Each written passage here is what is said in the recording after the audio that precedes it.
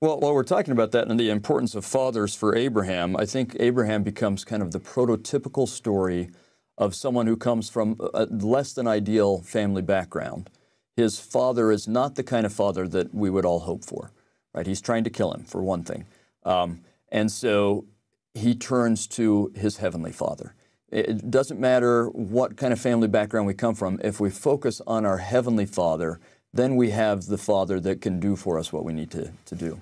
Amen. That is profound for people who have less than ideal family situations today.